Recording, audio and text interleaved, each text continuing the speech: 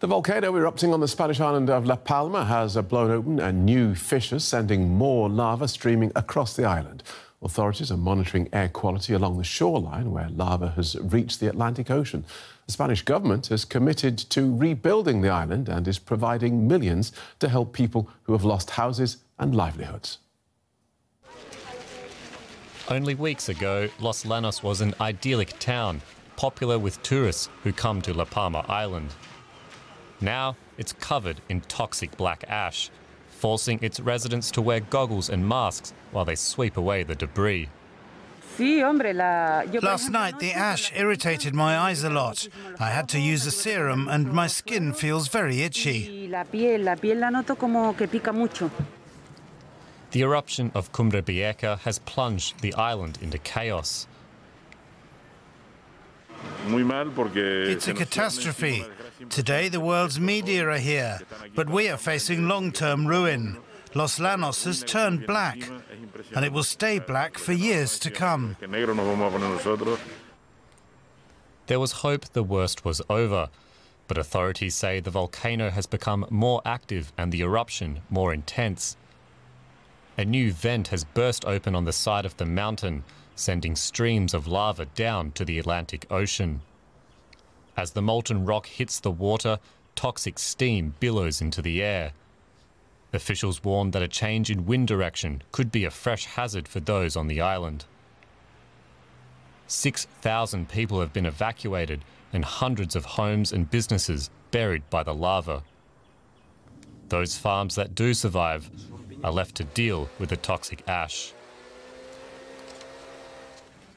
The Spanish government is putting together a multi-million euro aid package.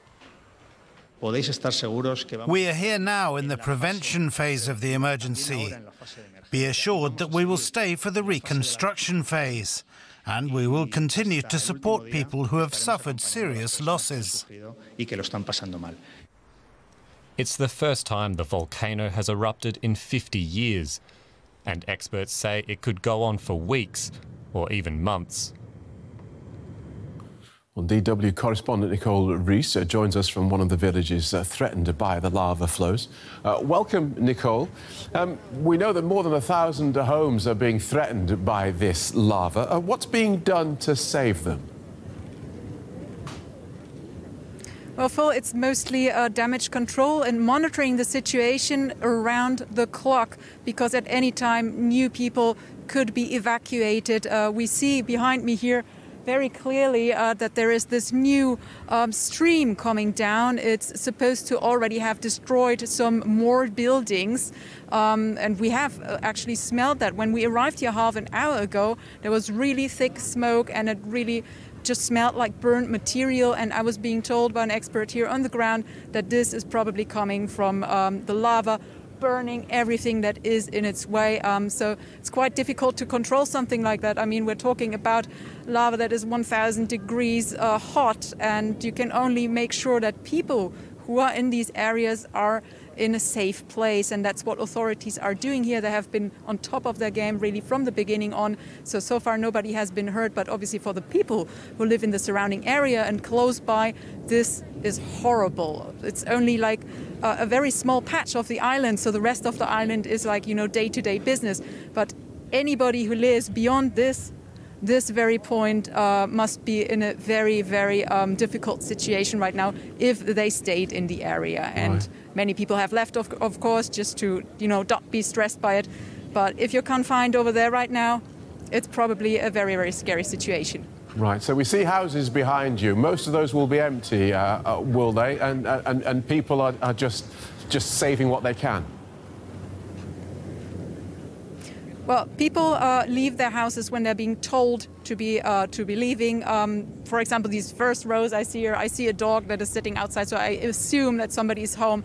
But beyond that point, around 1 kilometer in, obviously there's people staying at home. They're confined because of the heavy smokes and the gases that are being build. If they want to leave, they can, of course, but many would also probably wait if there's an official announcement. I talked to a man earlier who stood here on this platform. He said a friend of his had a house very close into this area, and with a new stream coming down, this man said he's very sure that his friend will lose this house, you know. The closer you get, obviously the more prone you are not to be in there anymore.